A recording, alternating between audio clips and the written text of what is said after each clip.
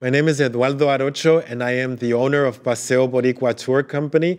I'm also a poet and a historian, and I'm going to tell you about the mural La Crucifixión de Don Pedro by Mario Galán, José Bermúdez, and Hector Rosario, who made up part of the Puerto Rican Artists Association.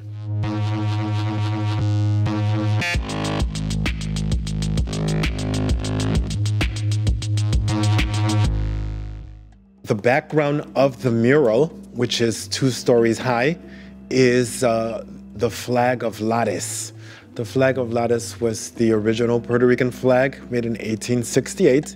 Above that are 6 portraits of heroes, lawyers, abolitionists, poets, leaders of the early independence movement and abolitionist movements of Puerto Rico.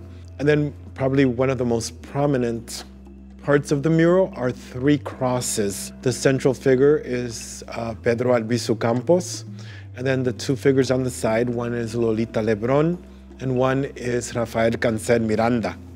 The mural was first painted in 1971.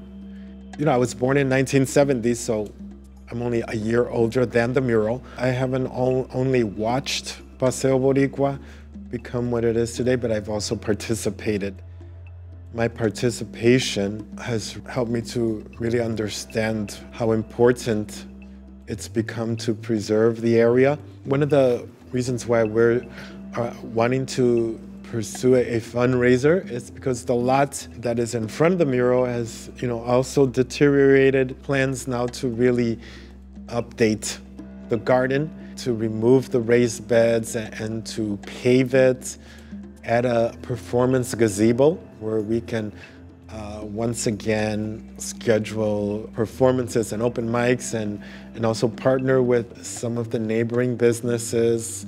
The importance of the mural living on really has to do with the pursuit of the community to prevent erasure.